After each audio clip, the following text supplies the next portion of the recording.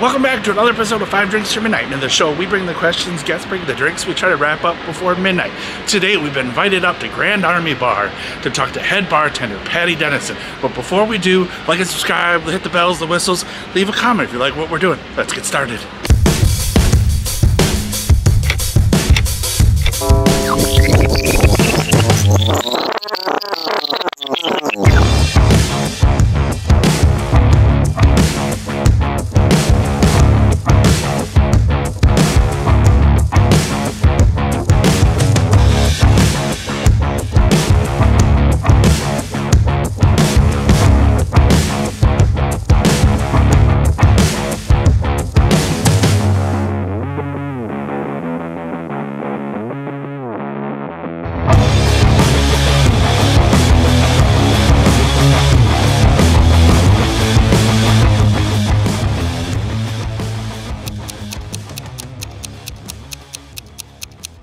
Patty, thank you so much for having me at Grand Army. 5 drinks or midnight, 5 drinks, 5 questions, midnight, whatever comes first. How you doing today? We're hanging out. Excellent, I'm so excited.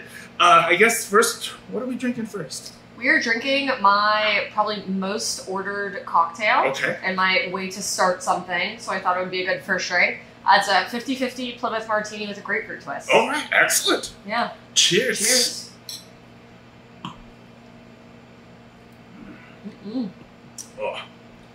All right, question 1, a little bit of an origin story, Okay. but how'd you get started in the hospitality business?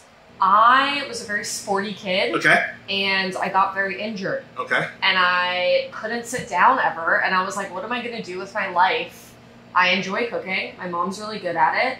And I said, I'm going to go to culinary school. Okay. Because it's very similar to sports where I can actively stand up for the entire day because I don't want to sit down at a desk. Okay, perfect. Yeah. And then, so culinary school, what got you into the bar business? Like, how did we end up in... So, I worked in kitchens. I guess the first day I'm at culinary school, the chef goes, why are you here? And I was like, well, I want to cook food and make people happy. And he laughed in my face. And was like, you're never going to see the light of day of that in the kitchen. And I'm like, huh. I professionally cook in kitchens. And I'm like, you are super bright. You're just like stuck in this box. And it kind of took the fun out of what I loved. Frankly, I went to a different school after culinary school, and I was like, I'm gonna go into consulting, I'm gonna sell out, whatever. Yeah. They have this conference, and I bartended for the weekend, and I was like, wait, this is like the happy medium. There you go. I can make drinks to make people happy, which is why I wanted to do this. You still get the creativity that you would get in the kitchen. You're still creating things, Okay. but you're like with a guest and talking to a person. I can talk to a brick wall for like maybe 10 hours, so it's good that I have that ability now. Okay, and then you're originally from Stone Mountain, Georgia, correct? I am, yes.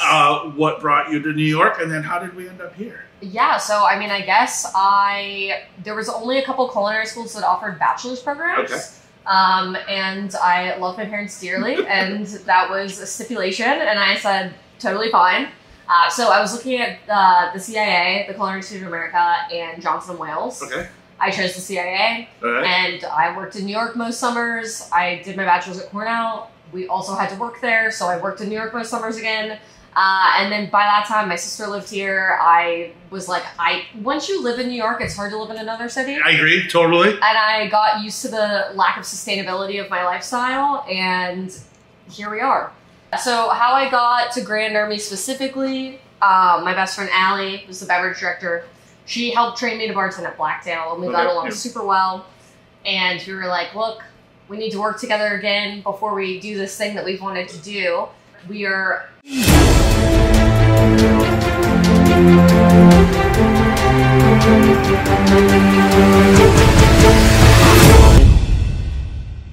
in the process of opening a bar. Wow, yeah. That's fucking awesome. Cool, yeah. That's great. I mean, and you were also, you kind of cut your teeth at Blacktail. You were also at Hawksmoor, correct? Yeah, so I was, Blacktail was like my first job out of college. I was a bar back there. It was incredible. I wouldn't be where I am today without everyone that works there. Like Will, the head bartender, him and Allie like helped train me, but every single bartender there like taught me something different and like really took me under their wing in a very cool way. And then I was gonna go to Hawksmoor. The world ended. Yeah. And, you know, I took a little sabbatical. I got tan. I was in Florida for a period of time. Nice. Yeah, and then I worked at a restaurant called I Eat It in Clinton Hill. That was like during the pandemic. I started there. Just like really like got to like bartend. All the training that I had for like months at Blacktail that I never got to use, I then was able to like use it, and it was really cool and fun. And then Hawksmoor finally opened, and I went there and was on the opening team there. I was there for like roughly a year to like get here. Fuck. There we go. I mean, I think that's an awesome origin story. So cheers to that. Yeah, that's question one. Band-Aids ripped off. Here we go.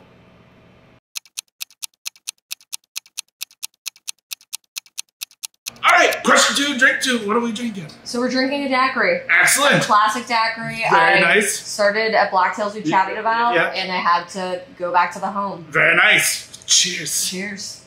Boom, boom.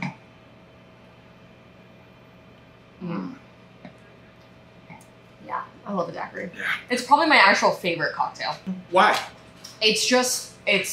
I love rum so much. So much. So we have a white rum blend at Grand Army that we use to add a little bit of funk. There's a little bit of agricole and like overproof Jamaican rum in it. But it just like, it's so refreshing. It's so delicious. It's also one of those drinks that kind of has a bad rap. Okay. People are thinking of that like stereotypical, like we're using frozen lime juice. It's a frozen drink. It's really sweet. But like, especially the weather right now, like this is what I want to drink. Yeah, no, absolutely. And tomorrow is National Daiquiri Day. Exactly. So, dogs and daiquiris. There you go. Perfect.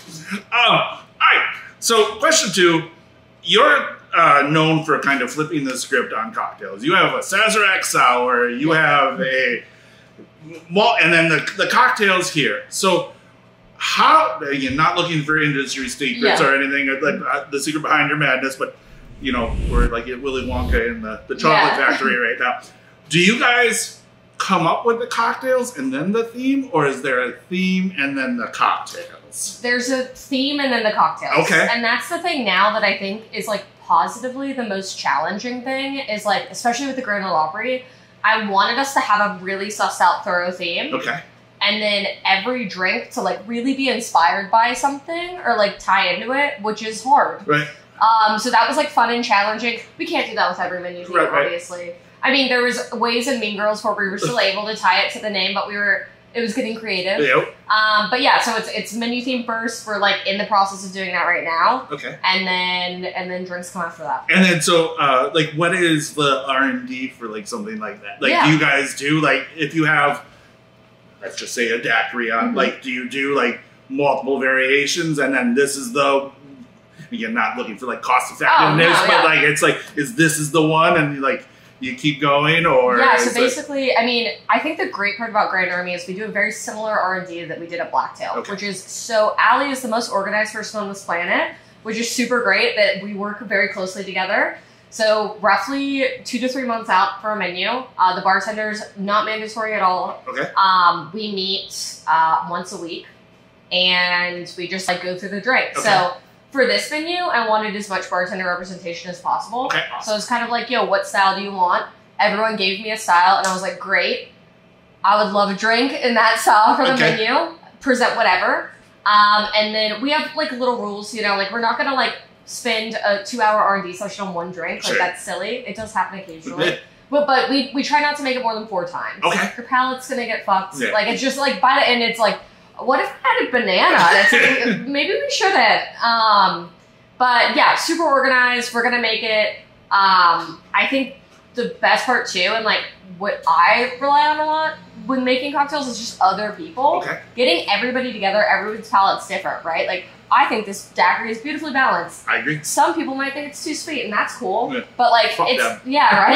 And it's like when you get, you know, the 6 people together, everyone's trying it. Everyone has a different opinion in a way that I think we all can like agree on something together. All right.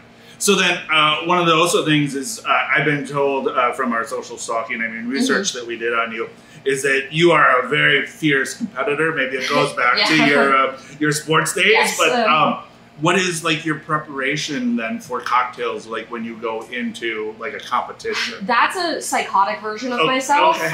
Not always the best version of Patty, and that's okay.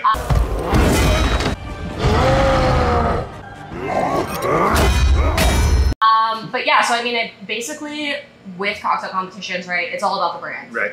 It's about whoever I'm doing it for. You know, I just did the Cointreau win, and it's like, I need to make I need to make a margarita about Cointreau. Like, Cointreau is the star of this margarita, when sometimes tequila is, or sometimes maybe lime is, or whatever. But yeah, tying it back to the brand. Also, I'm not like the most off-the-cuff speaker. Okay. So I do like to make a heavily written kind of script so that I do try to memorize as much as possible. I don't always get there, and then I have to kind of like shoot the shit a little bit, and that can go one of two ways. And there's also a lot of bad things. Like, you never know what's going to happen in a cocktail comp. Right. And especially when you're presenting live, and I think that's why I like it, because it is like a sports thing. I love, like, I hate everything around the competition. It stresses me out. I get so stressed. The 10 minutes that I'm presenting are like pure bliss. It's so fun. I love it. It's like the high of doing it. It's so exciting. When I did the Woodford one of the guys was like, you've had it now. Like, you get it now. And I'm like, I do. It's like, I don't want it to be fun, but like it is. But yeah, I mean, with that, that's also like when I do comps, I have everybody here to try my drinks. Okay. I'm not gonna make it just for me. I'm gonna, like, have Carson, who's from South Georgia, try the drink, and I'm gonna have, Sam, who's from Florida, and I'm gonna have Allie from Long Island. Like, all these people from different places try them and give me their opinion, because it's only gonna help me. Sure, yeah. Do you have a hype song that you play? Like, again, if you're going into a competition, is there a hype song? Yeah, it's really weird. It's from the Lizzie McGuire movie soundtrack. The Vitamin C remix of Volare really pumps.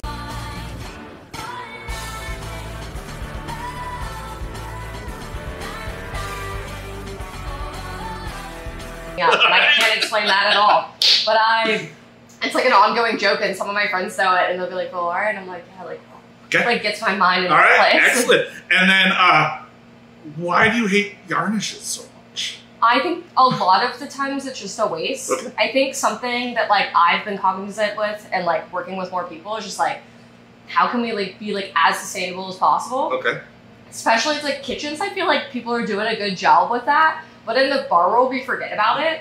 It's like, look, like, how many cases did we get yesterday, and how many boxes did I break down? How much cardboard was already there? It's like, if I can, like, minimalize the garnishes, I'm going to. I also want them to be functional. So I'm like, for instance, the martini, right? We had a grapefruit twist on there. Yeah. That added something to the drink. Also, grapefruit oils are weird. They kind of numb your tongue, but I like it. But it's like, I want it to add something. Okay. I also just like the look of like a sexy, clean drink. Gotcha. Just, it's aesthetically pleasing for me. And then our last question that turned into a rapid fire, but where did your love of carbonation actually come from? Will Pasternak. that man, he worked at Existing Conditions. I don't know, I really like club soda. It could be when I was in high school, I stopped drinking soda because I wanted to be healthier because I was playing too many sports. Gotcha. But I just I love, like we were talking earlier, like I love spicy water. Yeah. Like I want the zip on my tongue. I just drink so much of it. We had a bartender here the other day. Michael comes up to me and he goes, if I've learned one thing about you, it's that you like carbonated water. And I was like, how many club sodas have I had during this shift? Like, I don't even want to mention it. But yeah, I don't know. Maybe I find it more refreshing, even though maybe it isn't. But it's just, I like it. I want things to like hurt a little bit because they're so carbonated. Do you have a special, do you have a favorite thing that you, other than water, that you like to carbonate? I don't know. That's hard. I mean, I think just like any way that we can fully carbonate a cocktail is like cool because it's, and then like going like back when you get like a gin and soda, for instance. I don't like tonic. I hate it with a burning passion. But like you get a gin and soda, right? And you put the 2 ounces of gin in the soda and it's like, this is like lightly carbonated. And then you mix gin with some water and carbonate it and it's like, this is so crispy and refreshing and delicious. But yeah, I don't know. I guess I'm on this weird hill that I'm dying on right now of like trying to make sodas. Okay. And so trying to like bake those and carbonate those, which is like also challenging because like we're clarifying things. Some things foam, some things don't. It can be very annoying. Our soda right now does foam up a little bit. And I feel bad for the bartenders that have to carbonate it and myself. Like I also do it, but it's just like, yeah, I don't know. Anything really? Okay. Yeah. Awesome. Yeah. Well, there we go. That's question 2. Cool, so Papa. cheers. Cheers. Boom, boom. Wow, turn this into a snack. I love a little snack. It's good. We're on to the next drink, right? Yep. Question 3, drink 3. What are we drinking? So this is the I'd Like to Buy a Val pack. Okay. It's now on Grand Army's Greatest Hits. It was my first drink on the menu, like on a Grand Army menu. so that would be cool to bring it back. But it's the shaken sazerac meets jungle bird meets cacao. It's a very like bartendery drink, but it's cool. Awesome. Yeah, well, cheers. Cheers.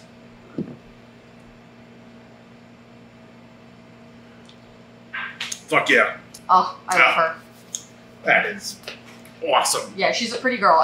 This is another like R&D we were talking about earlier. It was so cool to see where this started, and it was psychotic, and to see the beautiful drink that it became. Oh, that's gorgeous. Like that is, I mean, the color just, oh, yeah. It used to have a 1/4 ounce of Peychaud's bitters in it, and it was like a split of maybe like applejack and rye, and it was like the most like intense punch you in the face. And then instead we used Campari and Japanese whiskey and Kapali cacao, and it became this like nice, pretty, soft, like tasteful drink instead of this like I'm a crazy person trying to make cocktails. That's awesome though. I mean, that's just Yeah, but I really like where it ended up. I did a couple months ago. I made the first iteration of the drink that I actually presented when I was at Hawksmoor, and they were like, "This is cool, but like this is really weird," and I was like. Yeah, and then I came here and we like fully like sussed it out together, and I think the team helped me make this into the drink, and everyone contributed and made it much better in a good way.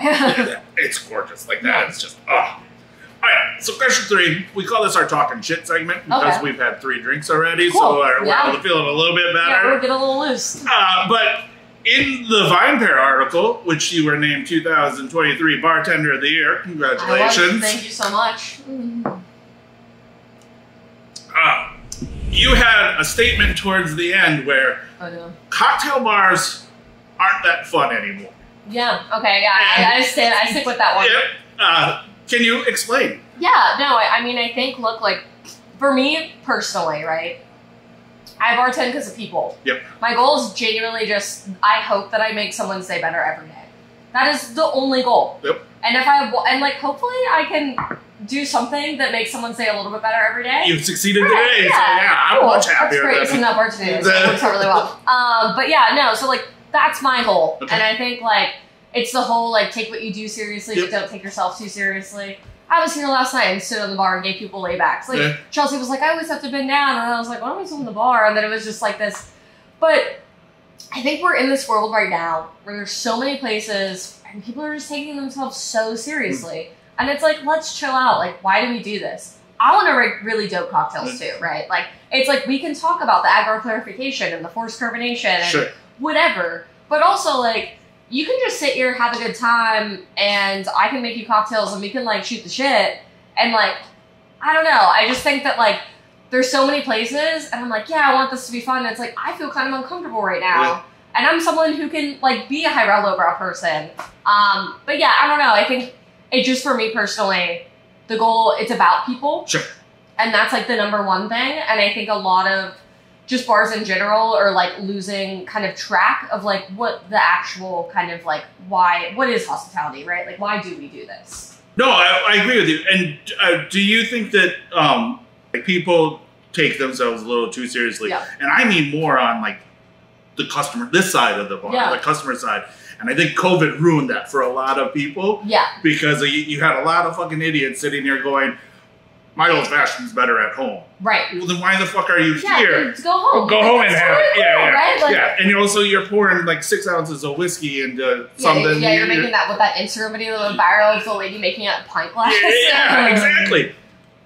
Do you think that cocktail bars are kind of rebounding a little bit back to like that golden age of 2006 where like New York was like that like thing of cocktail culture? Or I mean, I think just even this summer, right, we're at the point, at least for Grand Army, that we would start getting a little slower, and like we're still kind of busy. Yeah. I think people, especially this summer, and it's like hot as fuck. Yeah. Like there's days where I'm like, I don't want to leave my apartment. Exactly. And you know, I have to come to work, and like we're full. People are sitting outside, and I'm like, that's crazy. It's 90 degrees outside, and you're like, why are you doing this? But also like happy to have a table out there for you, but why? Why? Yeah.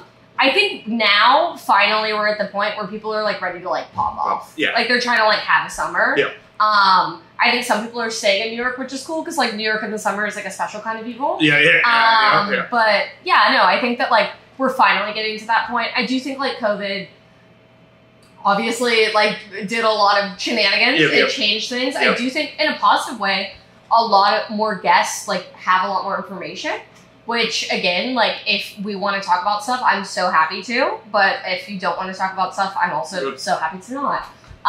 But it's fun. I think like with doing some of these cocktail competitions, it's super culturally different how guests are. And it's been like, it's really interesting that like a lot of Americans are like, they actually like know what some of the whiskeys are and they know what some of the stuff is and they have this knowledge and they will ask you questions. And it's not like that everywhere.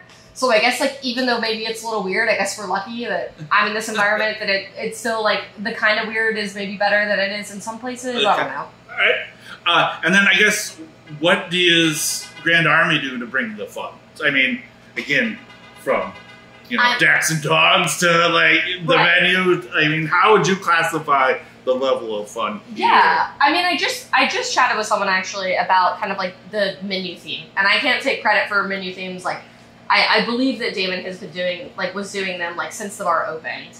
But I think that like that immediately like makes it so it's like silly. It's hopefully something that can be like some people are going to relate to. Like themes can be anything, right? We've had a Nicolas Cage menu theme. You know, we've had Oklahoma State Parks. It could be anything. But I think it kind of rips that Band-Aid off immediately of like, okay, it's a Grand Ole Opry theme menu. Our last menu theme was Mean Girls. You know what I mean? Like calm down, it's okay. I think also like we're this really dope environment of highbrow, lowbrow. And that's why I love Grand Army so much is that, you know, like we have Malibu in a cocktail. Like, you know what I mean? We have Malibu in a cocktail and we also have this like incredible toasted coconut distillate that Matchroom makes for us. So it's like this like silly thing. It's like, you know what? It needs this like real coconut, but it needs a little artificial. And like kind of where we can bring that together. And I think I'm also lucky just because like we have like owners that kind of like in a positive way are like, y'all are doing the right thing and it's working, like just do it. But yeah, I also think that like I'm lucky. This is a bar, like everyone gets along. We're all friends. We like hang out outside of work, which is really cool. And like, we've been lucky enough to just like find people that are like kind and nice and like can shoot the shit and like nobody is like a pretentious asshole, frankly. And that's important. I don't know. But yeah, I think the menu theme like immediately helps. I also think I intentionally try to rate the menu in a way that's like really approachable. Like we're not gonna put like crazy shit. Like that there might be one or two things that you might immediately not know. We had fig leaf in a cocktail in the last menu and people were like, fig leaf, and I'm like, oh, it actually kind of tastes like coconut, which is cool. But they're like, we're not gonna put some sort of like obscure thing on the menu. And then we all have the information to talk about the obscure thing, but you're not gonna read the menu and be like, huh. I also think, look, my best friend, my childhood best friend Carly from home, we go out a lot. We drink really differently, right? Like we have really different go-to drinks. And going out with Carly has been so positive for me because it's like, look, like Carly likes a vodka soda, which is great. You know, she likes like things that I don't typically drink. And it's kind of branched me out to be like, look, like not everyone's going to want this. And that's okay. But like, we're always going to have like a dope drink that Carly's going to like on our menu. Because that, and I guess that's, I'm talking a lot. No, I love it. I'm bringing myself back into like the accessibility of just genuinely having drinks. I don't drink a lot of vodka, right? But like you need a drink for the vodka drinker. And it's okay.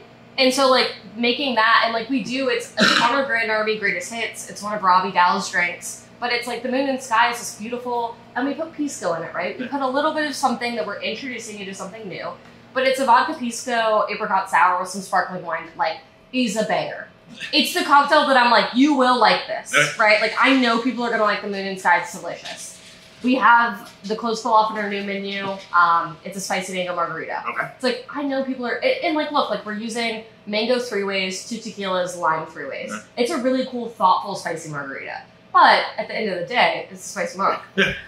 But it's like still having those accessible cocktails on the menu and not just like only doing things that are like geeky and bartender bullshit. And I think that's another way that it's like some people are like doing just like crazy shit and everything's crazy. And it's like, but like, what about Carly? Like she's not gonna feel safe, like not safe, but like she's not gonna feel comfortable in your bar. And like I want it to be a place where every single person can come in here. They can hopefully everyone can find a drink on the menu they'll like. But if not, like, I made somebody a Malibu and milk one time, and I'm not kidding. I mixed Malibu with milk and put it on ice for this man. He was like an 80-year-old man, and I'm like, I don't care. Yeah. If that's what you want, it wasn't that bad. Was he from the Midwest? I think so. That's it was such a drink. Yeah, I'm like, this is great. I was like, what the fuck am I doing right now? It was like a busy Saturday, and I'm like, I guess I'll go get the handle of Malibu we have downstairs. Like, maybe we have milk. We don't always have milk in house, but that's kind of where it's like, look, just give to people what they want. Yeah, Malibu, blue curacao, and milk. Wow, good to know. I'll have something blue next time I make it. Yeah, to make it more exciting. There you go. I shook it, which was a mistake, because the milk foamed up so much. So I had to make it again, but I nailed down the Malibu milk. All right, perfect. Yeah. When you do go out, because again, what is like your go-to drink? Like, not at Grand Army, where like you're out with friends and you're just like, what is your? So I'm in the classic bartender realm. And you will see when we get to drink 5 as my maybe most commonly ordered, not cocktail, but beverage. Okay. I drink a lot of beers and shots. That's what I was going to... I'm a stereotypical bartender. But I will say, like, if I'm going out to dinner, the 50-50 martini we had at the beginning, I don't order a grapefruit twist in public because I feel like too much of an asshole. I get a lemon twist. I'm like, if I'm a homie with the bartender and I can see a grapefruit, maybe I'll do it. Yeah. But that's like a good first drink for me. Lots of beers and shots. I have been drinking a lot more Negronis than I ever thought I would. White Negronis are like near and dear to my soul. Okay. But I've been drinking a lot of like classic Negronis. Okay, excellent. Yeah. Well, there we go. Question 3. We didn't talk that much shit. So pop, pop.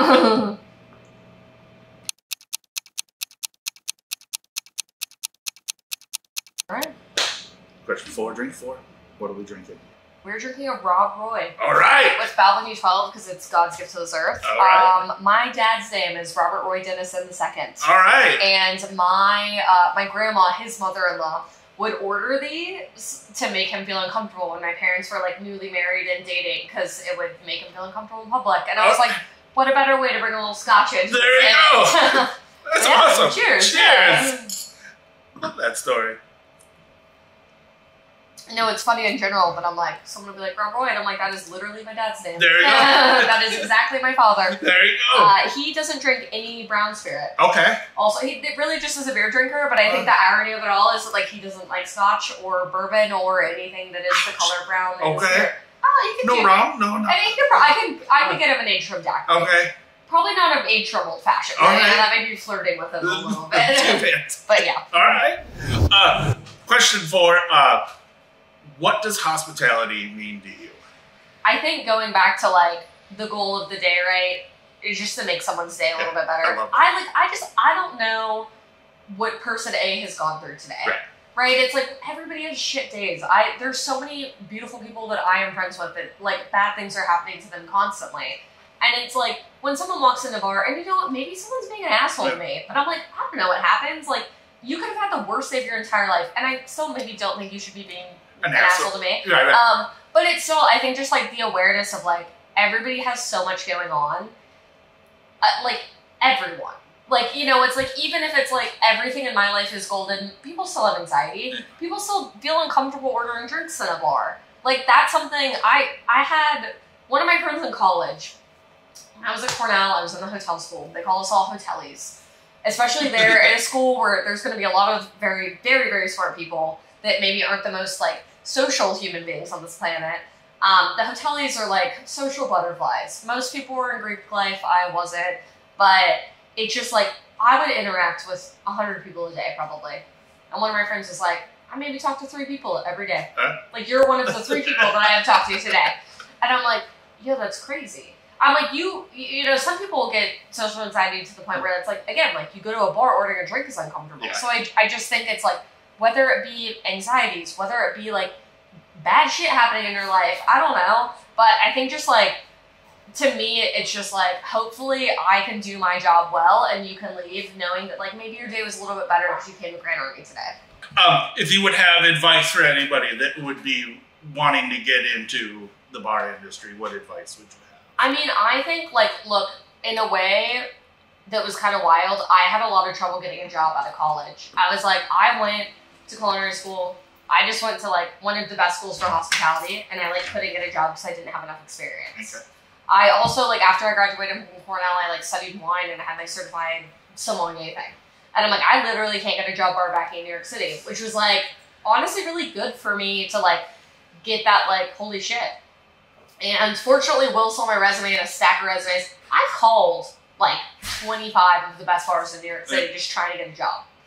I think just, like, reaching out to people. I think, and it's also like, look, if you want to get into this and you want to do this, so many people want to give. Like, we have a server right now, Sam, and she was like, I want to learn how to bartend. And I was like, look, like, I will happily teach you how to bartend. Like, so many people want to give. It's just about asking. Sure. And I think I have a lot of trouble asking for the things I want. And so it's like, look, if you want to do this and you want to work, if you just ask, people might be like, yeah, true. Right. Like, people will just say yes in a way that we even, like, you know, like, people run into each other here. And it's like, the beautiful thing about Grand Army is, like, a lot of, like, we'll say relatively well-known beverage people will come here. A lot of bartenders come here, which is super cool. There's nothing more flattering than being a bar that a lot of bartenders like. Yeah. Like, that is, like, the utmost compliment. And it's like, you never know who you're going to run into in a bar and who you're going to meet. And if they say, hey, come in for a trail, like, follow up. Yeah. Like, go in for a trail. I just think that, like, if you ask, there's been people, there's not a lot of people that went to Cornell that actually are bartenders. I think that, like, you know, hotel administration is the major, it's hospitality. Everyone goes into, like, financial consulting or real estate. Yep. It's not, hospitality is loose. Yeah. But, you know, there's a couple, like, unicorns, right? And, you know, one of my other friends, Max, is, like, maybe the only one of, like, the other 4 people I know that I graduated with that are in operations still.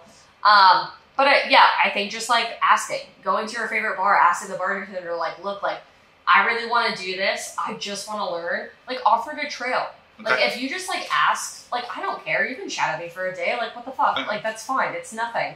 It's a little bit annoying. I'll be transparent. but it's, like, I'm happy to, like, teach you a couple things. Okay. You know, there's, like, silly documents I have that are helpful. But it's just going and, like, actually, like, speaking up for yourself and asking. Awesome. Yeah. Well, there we go. Question 4. Pop, pop. There we go. Cheers. So we're on to the last one.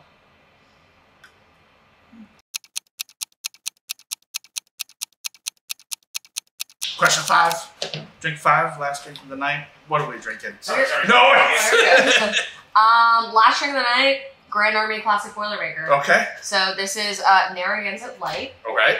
Which is funny because most places are just Narragansett, but ours is Narragansett Light. All right. And a shot of Hard Start, which is David's beautiful creation, equal parts Fernet Branca and Branca Menta. All right. Perfect. Yeah, I guess we'll rip the shot first. Is that, yeah, how do we do it? Yeah, we'll do a cheers. Yeah. Shot first and then. Yeah. And it's, I love Hard Start. Like, I'll say it. Yeah. Perfect. It's a crisp little beer, yeah. Yep. I drank too much Fernet when I was a 21-year-old bartender at a bar back trying to be cool. Yeah. And I didn't drink it for a long time. All right. And I started working here, and when you add the Branca Menta, that's, like, a little bit sweeter. Yep. And a little bit mintier, I can, like, actually consume this now. All right. And I enjoy it. All right. And I maybe drink too much of it. Okay. That's all right. Yeah. It totally works. Yeah. All right. So question 5 comes down to the flip of the Whiskey Wednesday coin. You can flip it, you can spin it, you can do whatever you want. Okay. One side says fuck yeah, one side says fuck no. So again, cool. You don't have to answer, but please feel free to answer if you feel inclined. But cool. So, I'm gonna spin it. All right, cool. Yeah, that feels like a cool. I feel like this is a big coin, so it feels safer. So question 5: is this better than real estate? Do I answer it now or do I wait? You can spin it and then I'm gonna answer it anyway, but I'll spin it and see. Oh wow, I feel like pretty good. Says fuck yeah. Cool. So mine's right. Yeah, it's so much better. I never so I had a real estate minor going into my my senior year of college. That I did drop my senior year of college. That I had to take the hardest class in the hotel school. Okay. It was also at 8 a.m. and I was like, it's my last semester. What did you do? I dropped it. I've never look, I fucked my foot up in high school. I was going to play sports in college and I couldn't because I had a serious injury. And I have never been more grateful for anything happening in my entire life. I think everything happens for a reason. I am exactly where I want to be. I'm opening up a bar with my best friends. Like, that's, like, it's all, like, I think I've made a lot of, like, decisions, right? Like, going to Cornell and then choosing to be a barback when I had a lot of other very lucrative job opportunities after college. I think my parents have been like, what the fuck are you doing? And then they've also been like, wait, no, I get it now. Yeah. And they're so, like, genuinely, like, I couldn't ask for more beautiful people. There you go. It could be because my dad's a lawyer and my mom's a CPA. And, like, the idea of having, like, their fun daughter working in a bar is, like, cool. And maybe they're vicariously living through me. But, yeah, thank God. Right. It really, like, look, I like finance. It's fun. Yeah. In a way that, like, the fact that I'm saying finance is fun is crazy. Yeah. I like math. I excel sometimes, like, when I do the things that, like, update inventory sheets and do the costing for the menu, I'm like, oh, I kind of love this. But I'm also like, you know what I really love? When, like, I found out the other day that the guy that we're doing the Dax and Dogs things with this month, his wife goes to the same dentist as me. And I was able to find that out in a conversation, like in a 30-minute conversation I had with someone. I'm just like, wow, what a crazy day. See? Like, what, like, I love doing this. Yeah. I get, like, it's just, like, I don't know. I talk a lot, so. No, but honestly, though, like, I think one of the most noblest professions is bartending. Because, again, you are so many things for so many people. Yeah. Like, I mean, again, you're a real estate agent, you're a doctor, you're like a psychologist, you're a connector of people. Like, you guys bring everything together. Like, you'll be like, hey, this guy over here you should meet that guy. Like, you are a connector of people. Or you should be like, no, you should go get that checked out. No, that's really bad. And it's cool. And I think one of my good friends said that he'll die behind a bar. And I'll die bartending. Yeah. I love it so much. Like, there's with Allie and I opening up the bar, it's like, we both of us still want to be, like, so involved. Yeah. And I think that it's, like, obviously, like, you have to be less involved in a period of time, right? For, like, sustainability of your life. Sure. But it's, like, I just love bartending. Yeah. Like, it's fun. No, my shoulder hurts a little bit. I don't love that. But, like, besides that, it's, like, it's cool to meet so many people. You meet so many interesting people. You meet, like, it's, like, somebody I went to high school with in Stone Mountain, Georgia. My mom does his parents' taxes. Was just over last summer. I walked into work. Jonathan Jarrett is sitting outside, and I'm like, "Hey," and he's like, "Patty," and I'm like, "Jonathan," I'm like, "I haven't seen you in 10 years," and he's like, "What's up?" And I'm like, "You're at my bar." Yeah. I run the beverage program here, and it's just like, what? Like, I don't know, and it's cool that, like, those things can happen just, like, working in the industry. That's awesome. Yeah. Well, there we go. 5 drinks down, 5 questions answered. Patty, thank you so much for having me at Grand Army. Till we can drink together again. Cheers. Yeah, thank you so much. Thank you. Yeah. Cheers.